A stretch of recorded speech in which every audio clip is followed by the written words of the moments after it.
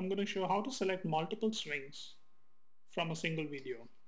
It's a really useful feature to have, especially because you can take multiple swings at the same time without having to take frequent breaks to stop and restart the recording for each swing. So let's get started.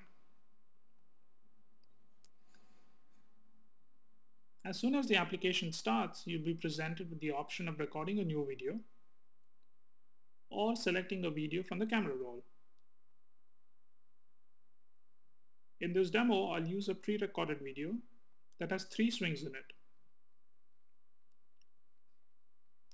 Once the video is selected, SwingReader will generate thumbnails at various times in the video.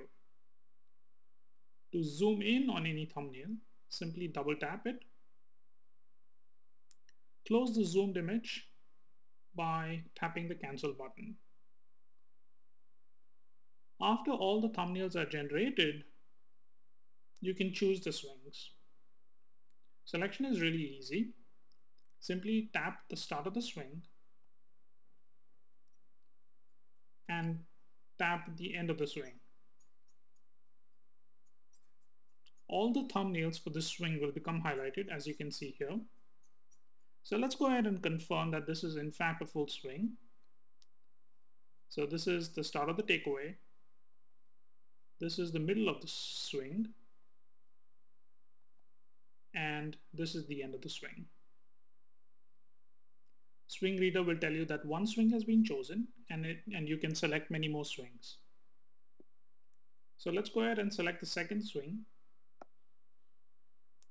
This is the start of the second swing and this is the end of the second swing. And there's one more swing that we need to select. And you can see here that this is the start of the third swing and this is the end of the third swing. So once you've selected all the 3 swings, all you now need to do is press the done button. And once that is done, SwingReader will search and save all the swings that you've selected.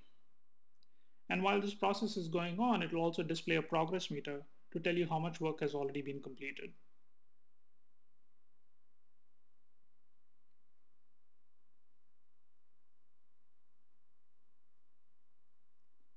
So right now the third swing is being read.